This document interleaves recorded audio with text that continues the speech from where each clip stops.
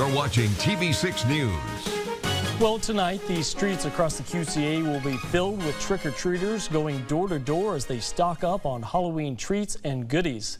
And although this spooky holiday brings a lot of fun, it can also present problems for those driving at night during peak trick-or-treating times. Not far from our studio, TV6's Kayla Page joins us live this morning with some helpful tips for parents and kids. Kayla?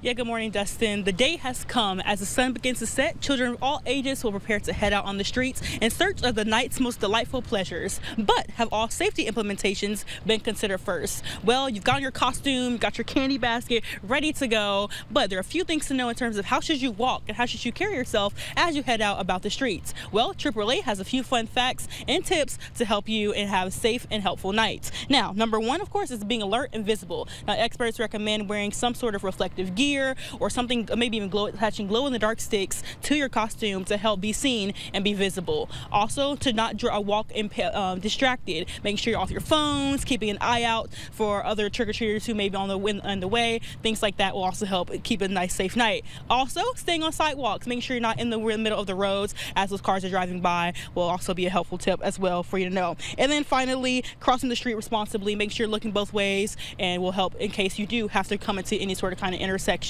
Now, Davenport Police and Fire Department also have some tips for those to have a fun and safe night.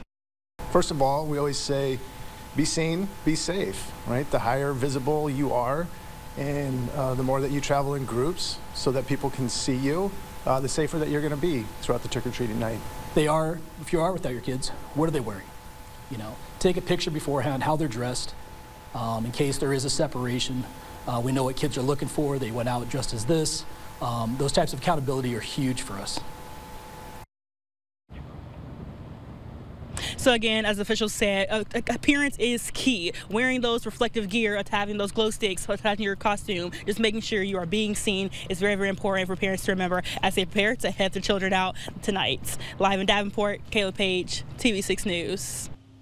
Kayla, thank you. Great tips there for everyone to remember.